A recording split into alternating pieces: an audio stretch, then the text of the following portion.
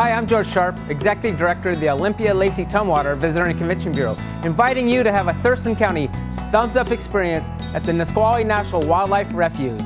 Nisqually National Wildlife Refuge was established in 1974. It is an important area for migrating birds, ducks and geese in the fall and winter, and songbirds in the spring and summer. Let's check out the trails.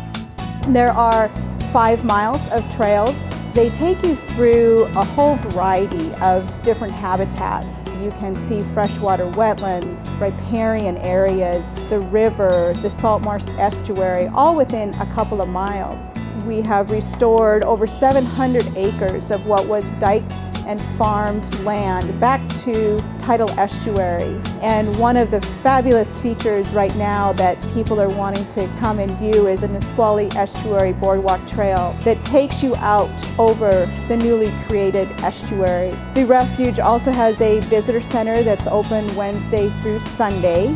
And there are exhibits to tell you more about the history of the area and the types of habitats and wildlife that you're going to be seeing. So the variety of habitats and the wildlife that you can see on the refuge is what makes the refuge unique. Nisqually National Wildlife Refuge, another Thurston County thumbs-up experience.